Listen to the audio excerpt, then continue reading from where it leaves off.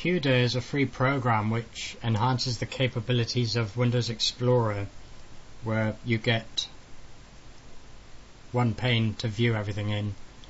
With this you can have up to 4. Simply download the installer, which is a zip package, right click and extract it. Now I will extract this to my desktop, and I have the installer here. Double click to run it. You can pick your language, accept the agreement, click OK. Now if you're installing this on your main drive, leave these settings as they are. If you want a start bar and quick launch icon or desktop, tick whichever you want or untick what you don't want. I'm doing a portable installation to a USB stick, so I would change my directory to my USB stick, click OK and install it. Now once it's installed, the program will automatically open, and here it is. As you can see, you have 4 panes to work in, rather than opening up different folders and different drives. Now you have the classic 4-panel view. You can have 3 with the larger one at the top or the larger one at the bottom. You can have 2 columns, 2 rows, 4 columns, 4 rows. You can have 3, again 3, and you can have left and right with the larger partitions, or you can have a single pane. We'll go back to the 4. If you click on this one, this will show you the desktop currently. If I click on the C drive, it starts to expand it, which is of more use to advanced users. Now if we look at extras first, you can start this always as the default, which is normal, the last window position, which I use, with the current window position or maximize start. You can have it screen centered, left edge, right edge, classic design, flat design and flat design and rebar paint. These are not a lot different. You can start it as any of these. I start with the 4 pane, but if you prefer to work with 3 or 2 or columns or rows, then select one of those to start it as that. The list view, if you use a color filter, then items will be color coded. If I go up to my desktop, you can see the installers here are red, they're applications, whereas system folders and file folders are green, and so it goes on. If I go into this drive,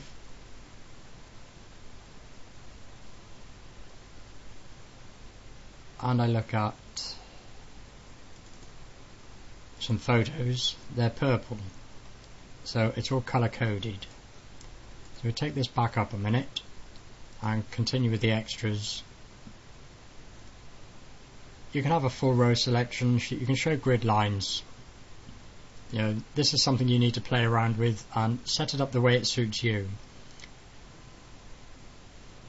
And again, you can use color filters, boldface. If you hate colors, you can take that one. Auto expand, drag over time.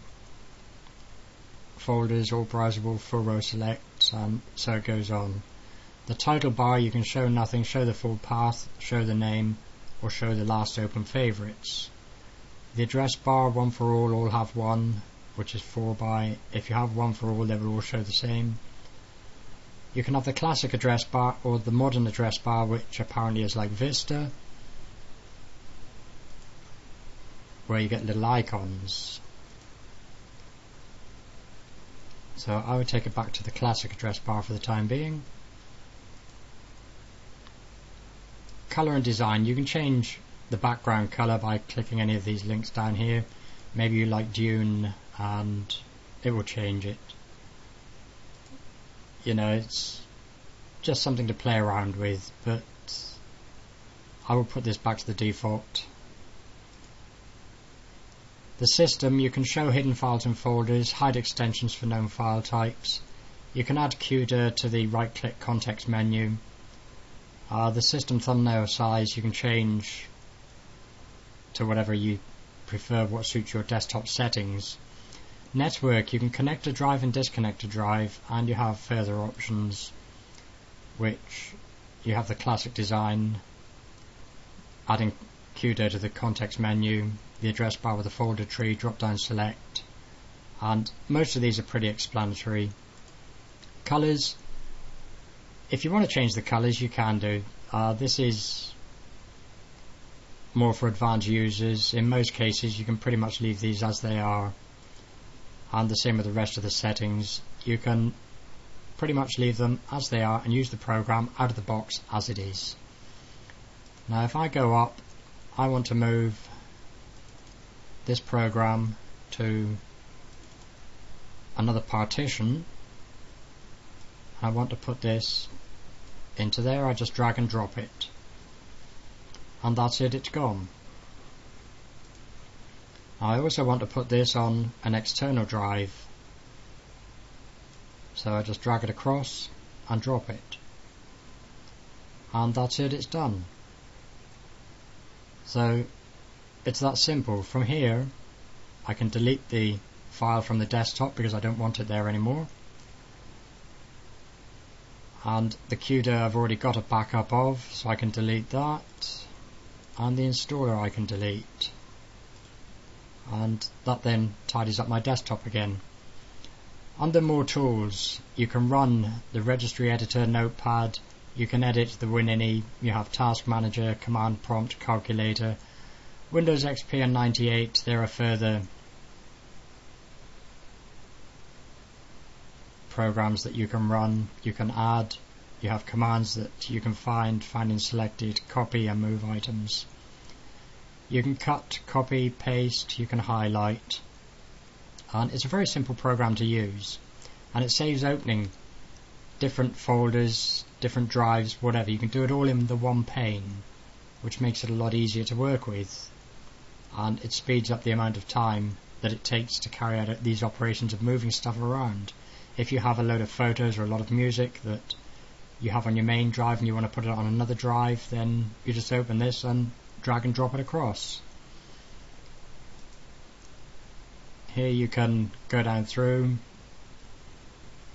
you have your various drives, as you can see there. You can go back to the C drive,